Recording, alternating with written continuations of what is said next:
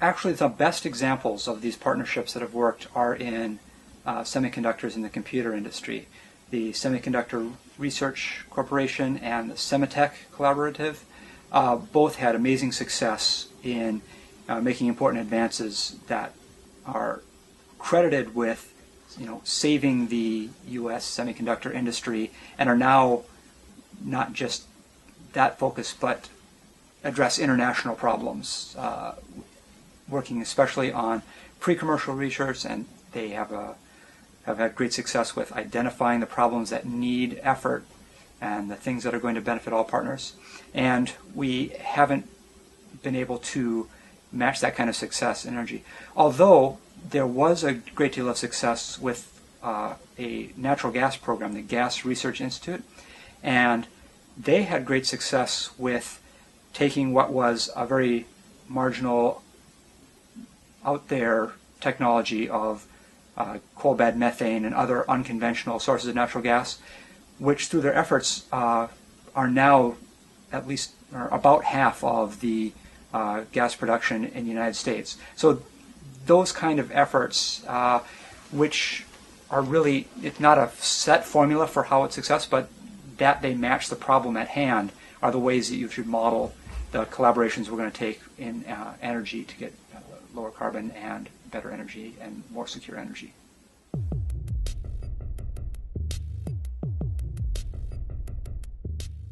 After I got out of the Navy, I taught high school physics for about a year.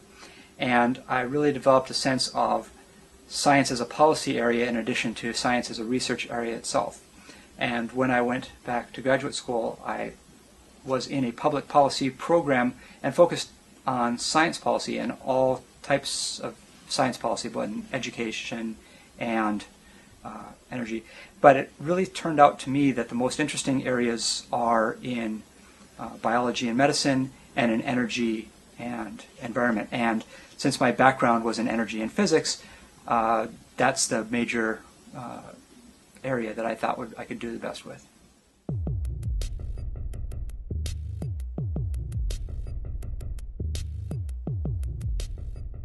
The submarine is a operating nuclear power plant in addition to the warship functions. And so there's a couple of things I took from that. I think about energy technology very much as an operator, or sort of an operating engineer rather than the kind of engineer that designs.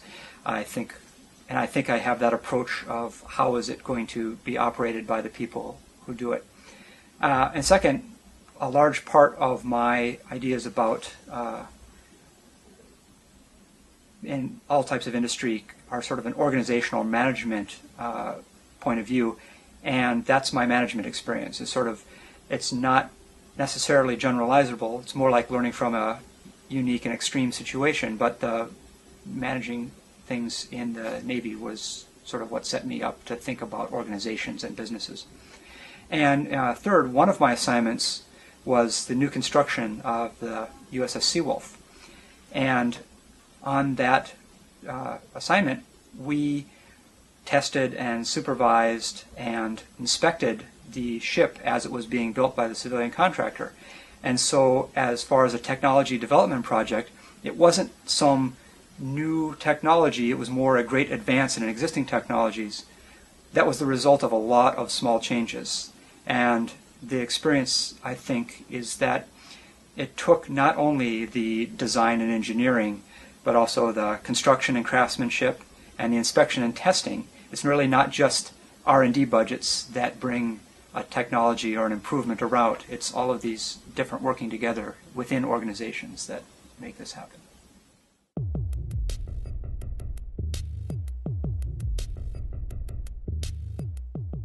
I think that in the stages that we're sort of entering the future now, what we keep looking at is how we can have renewable or alternative or lower carbon energy compete with conventional energies. And I think that as we move forward, it will become obvious that those newer energies are great improvements in some cases, and we'll move forward to the point where we'll be looking at what types of new improvements in renewable or alternative energies can compete with the existing kinds of renewable and alternative energy, so that we'll having not whether we're fighting against carbon, but whether we're getting the best performance that meets the needs for a particular energy from each different type of new or renewable energy.